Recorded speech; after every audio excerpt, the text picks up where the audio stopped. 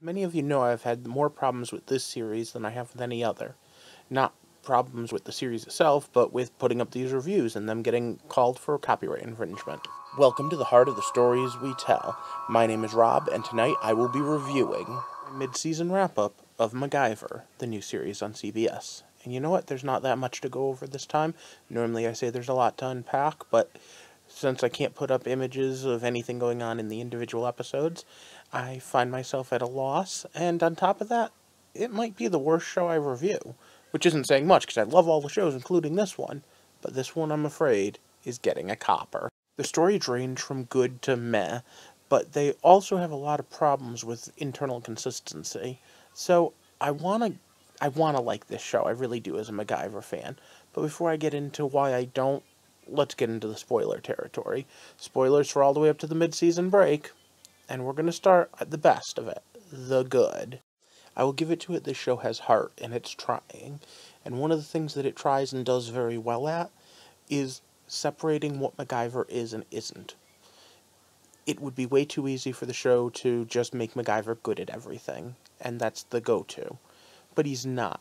He's really good at physical problem solving, and they keep to that, and they keep to that by having Riley be the hacker, and they keep to that by having other characters show up that are just as badass as him, just in different ways, and I love that. That alone is probably one of the main reasons I'm still watching. It does capture just the exact amount of the part that Richard Dean Anderson made so famous, and it does it with its second best part, the MacGyverisms. MacGyverisms are those little things that he manages to pick up and just fix and make work. And you know what? They put a lot of damn effort into making sure that they are both believable and interesting and fun, and that's kind of hard. I give them a lot of shit during my weekly reviews over them when I sit there and say, oh, this one isn't believable, this one's that. But when you think about it, they put a lot of effort into this, and it shows. The original MacGyver didn't have to put up with Mythbusters busting it, and didn't need to worry about whether or not we'd seen the same trick 100 times before, because we hadn't. MacGyver was relatively new, and in the 80s we weren't seeing 100 shows like this, and Burn Notice, and everything else. So all in all, it's really good, and they modernized a bunch of it too. When he made that keyboard by touching metal spikes together, that was friggin' awesome. I will also say I like the cast. Unfortunately, that's where the good ends, and now we're going to get into the bad, and the bad's a long list. I don't like going to the realism thing too much, because these shows are obviously fantasy and escapism, but I have this problem with the Phoenix Foundation in general. In the original series, it was obviously a spy organization, it was obviously what it was trying to do, but that was in the 80s. Now with Homeland Security, I sit there and I question just how autonomous an organization like it could be, and why it is such an organization has so little oversight. And then, on top of that, staying with the Phoenix Foundation concept, well, they work in a lot of ideas that seem to work. The problem is that the overall concepts could use a little more refining. If every mission they went on had someone going over it for maybe 15 more minutes in the writing room, I'd probably be a little happier. And there's just far too much reliance on the Phoenix Foundation. Episodes of MacGyver back in the original series were quick to have him have a problem that he could solve that wasn't military or spy-based. If we had one or two of those episodes to break it up, I think the episodes would go much better. And that leads us to the last one, the ugly. And the ugly might be the worst mistake anyone could make when doing a remake.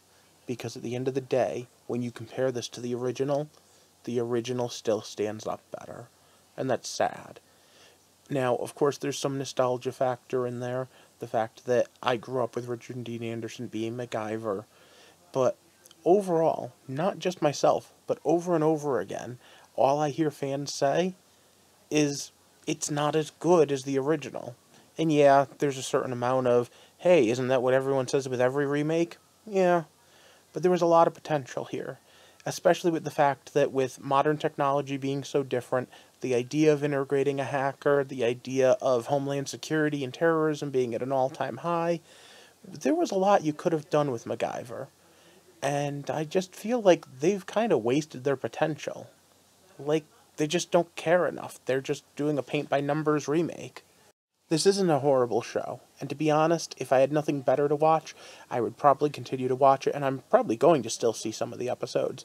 But overall, I just can't recommend that. Maybe just do just about anything else. But that's my thoughts. I wonder what you've been thinking about it. Let me know down in the comments. I've already been corrected once or twice with a few of these parts of this episode, and I'd love to hear if you guys think maybe I'm wrong. Should I give this another chance? Should I continue reviewing it? Again, let me know down in the comments. To be fair, the legal trouble I've had with these reviews has also jaded me. So, there's part of me that thinks that if I didn't constantly have to defend myself to CBS, unlike every other station that I review things on. But I don't know. For now, if you like this video, let me know. And even if you didn't, if you just want to hear more of my insane and wacky ideas about what's a good and bad story, give me a subscribe. I'm trying to build a community here to walk through the heart of all the stories we tell.